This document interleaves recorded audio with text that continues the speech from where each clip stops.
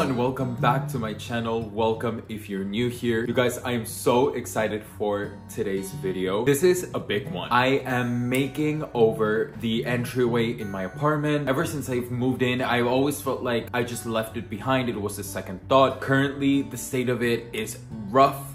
I have shoes on a little shoe rack that's falling apart.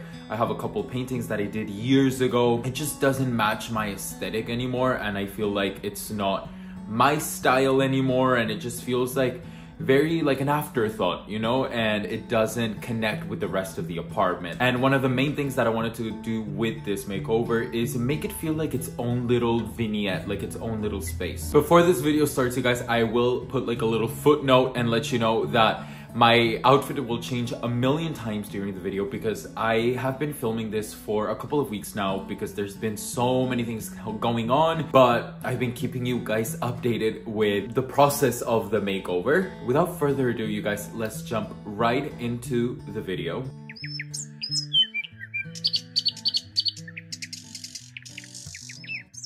Alright, you guys, I just picked up the shelf from the Facebook Marketplace seller. It looks so much better in person than it did in the pictures. It's very simple, but it has some cool detailing on top, and I really love the wood tone. It is damaged a little bit on the top, nothing that sanding can't fix, but I will have to figure out if I can match the stain or if I'm gonna have to sand everything down and restain it fully, or if I'm gonna end up painting it on the outside. We'll see what happens. But I am now on my way to Lowe's to pick up a couple of things. I'll tell you guys my ideas and I'll bring you with to show you, but I'm so excited. I think this little DIY is gonna turn out really, really cool. All right, we've made it. Guys, I'm taking a quick look at these because I may or may not have a cool little project coming up in the near future, maybe regarding something like this, but I'm not saying anything. Stay tuned for that though, because if it does happen, it's going to be super exciting and it would be such a cool project to share. All right, you guys, I've actually made it back to the car. I didn't film in there because it took me forever to find the things that I needed and I got super distracted, but I found a little curtain rod. It's a little like cafe curtain rod. It's called the round tension rod. Of course, it's a tension rod in a brassy gold color. And then I grabbed 4 of these little wooden legs. You guys will see. You guys will see what's going on. Now I need to see if there's a Joann's or a fabric store nearby because I need to get some fabric. I will show you guys me selecting that, but so far, I'm super excited.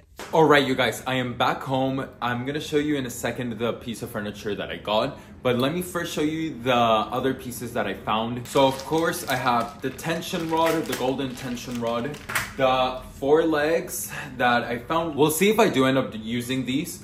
I do think I will. I think it would elevate the look so much more, but we'll see. And let me show you the fabric that I ended up finding. I got, I believe, 2.5 yards, but this is the fabric I found. Let me give you guys a close up. It's like a tan, warm, beigey brown line on a more creamy background. It is it said that it was 100% cotton. You guys, I ended up finding this at Walmart. Such a cool find. I love the pattern and I love the feel of the fabric, and I did get a lot just in case, a lot of extra, because it's better to have extra than to be missing when you're cutting the fabric. Let me show you guys the furniture piece. All right, you guys, so this is the shelf I found. I love that it has a little top section with this beautiful railing detail. Hello, Fry. With this beautiful railing detail. As you can see, it is a little bit damaged right here and scuffed up. I think I'm gonna try matching the stain and fixing it. It is solid wood, so hopefully I can do that. And then I'm just gonna pass some like wax or oil to fix all the other scuffs that are more minor. And as you can see, it has 2 shelves, which is going to be perfect for putting the shoes. And then here I'm going to install the curtain rod with the curtain to cover, of course, the shoes. So my main thing that I wanted to do with this makeover is obviously create a separate section as an entrance to make it look more like a part of the apartment. Right now it feels very disconnected and it feels like left behind. It has no design at all. And I think that having kind of like a centerpiece to ground everything, maybe put a lamp, some artwork, a little bowl, like decorative elements, and then some visual interest with the fabric. I think that that's gonna look so much better than what we currently have. Hello, Fry. And of course the curtain is the main thing for me because I want to hide the shoes. I don't want to be looking at them, and I think that this will be the perfect solution for that. So I'm super excited. I'm gonna start working on this and hopefully we can get this done rather quickly. But let's get right into it.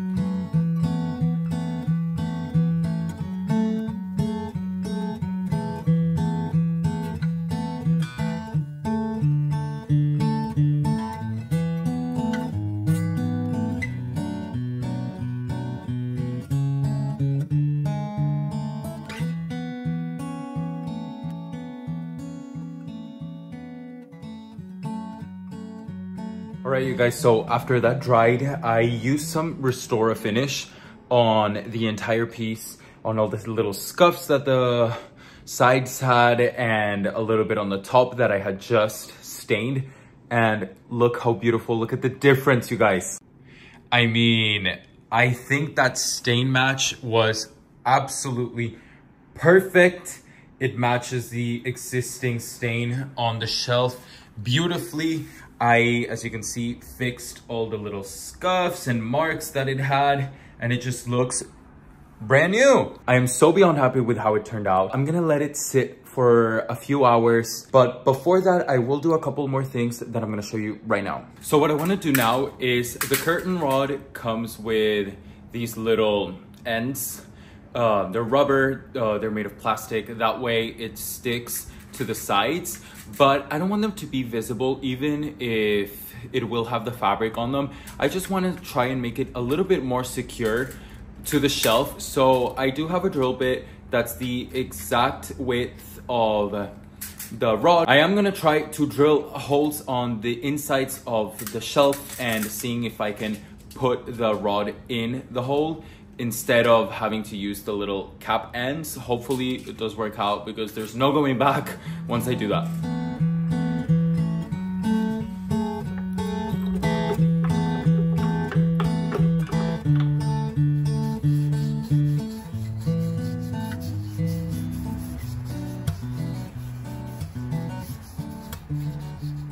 All right, so I moved it into the place it would be at to see if the height covered the switches or if I liked it. And you guys, I think it works out perfectly. What do you think?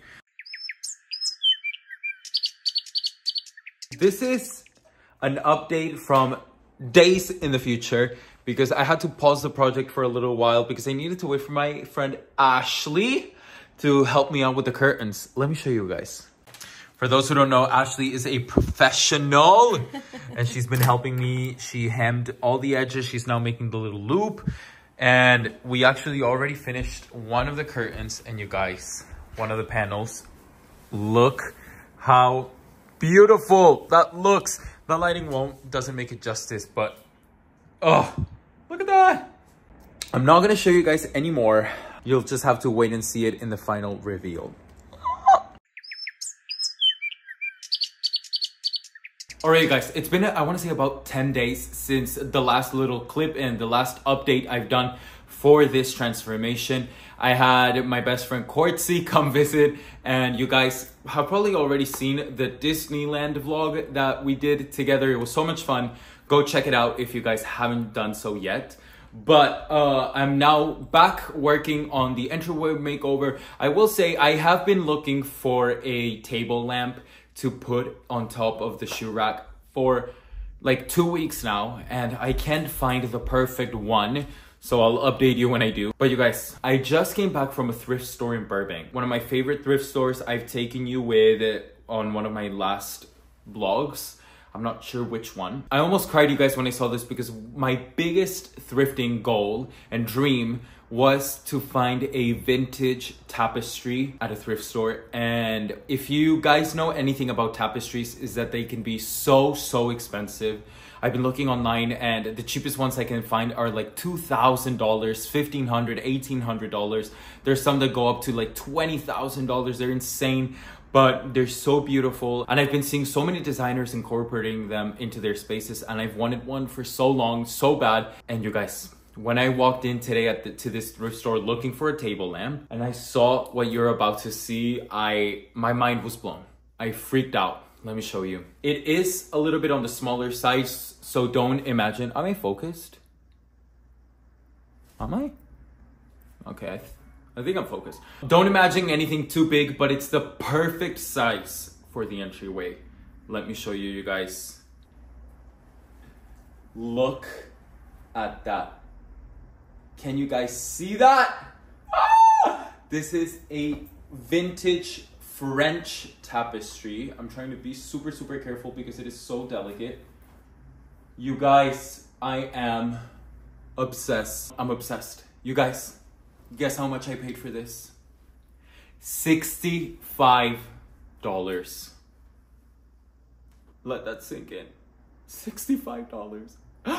You guys, and I'm so happy. This is like the best thrift find I have ever done. It has a little bit of damage and wear and tear at the top, but that is to be expected. This feels super old when you touch it. Am I dumb? Is it maybe not old? Maybe, but it feels, smells, looks super old and like a true vintage find. And I could not be happier. So please don't ruin this for me in the comments, you guys. I am so happy. But now I'm gonna go try to find some hooks so that I can hang it on the wall properly without damaging it any further. I'm gonna go try to find these hooks. And you guys, another cool little thing that I'm gonna add to this transformation is I've been really wanting to paint the entryway, and I think I finally will do it. I'm gonna incorporate some paint, so I'm gonna go look at some swatches and see what I like and pick some things out.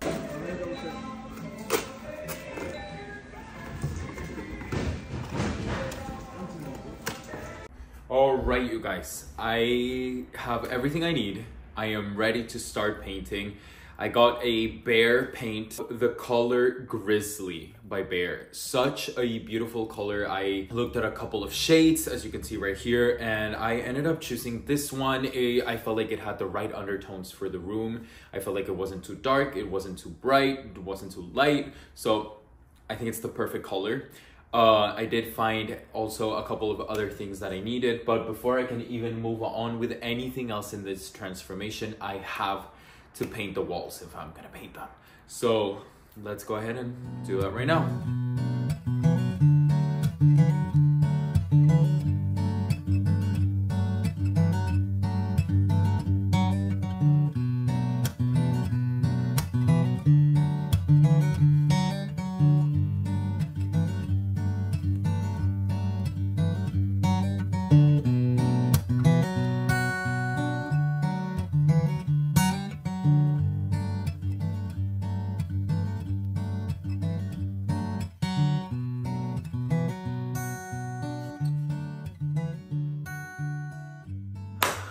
All right, you guys, the space is finally complete after almost a month since I first got my new shoe rack and I started working on it. That was March 7th, I believe. It is now April 4th you guys, almost a month since I started this transformation, but it was so worth it. I really wanted to curate every piece. I really wanted to go to as many places as possible to find the right pieces.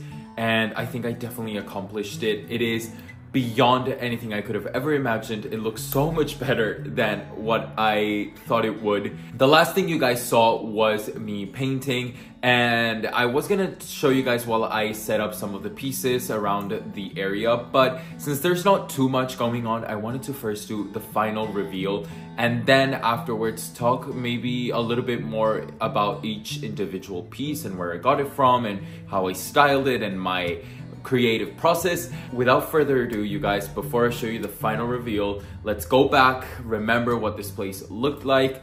It was very blank. It was like a fresh blank canvas. There was nothing going on. I had like an older mirror that I made a long time ago, some paintings that I made a long time ago, this shoe rack that was falling apart, and all the walls were blank. But you guys, without further ado, here is the reveal in 3, 2, 1.